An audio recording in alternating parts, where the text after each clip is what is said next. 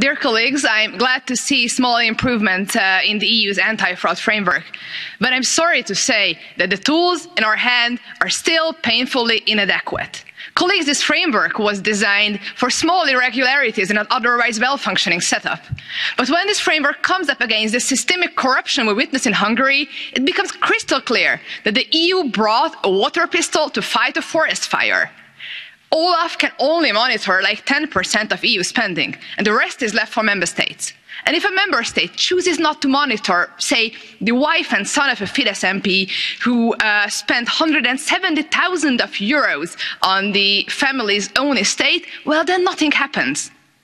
The Hungarian parliament voted this week to move billions of state assets, entire public bodies, into loyalist-run private foundations with no democratic oversight. These will be major recipients of EU funding.